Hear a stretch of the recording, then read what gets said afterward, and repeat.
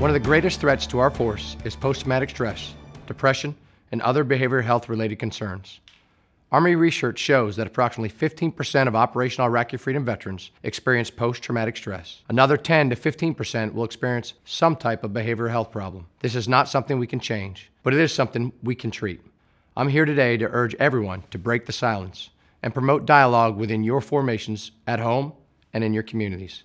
Seek help and take the first step in recovery and overall resiliency.